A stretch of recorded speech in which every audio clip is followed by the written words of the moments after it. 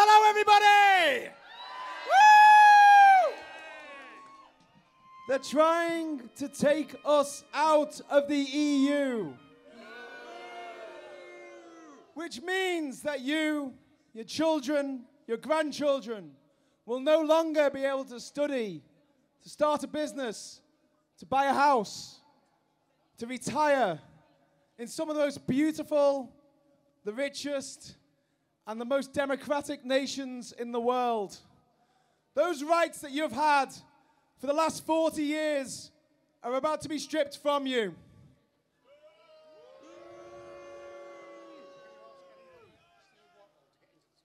Yeah. I have committed no crime. We have lost no war.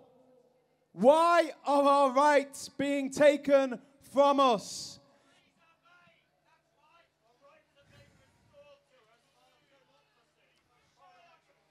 If it was good for democracy, we could have a third referendum.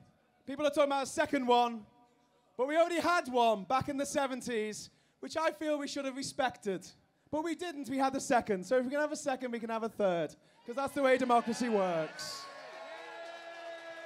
And to those people who lost in 1975, I say shut up and get over it.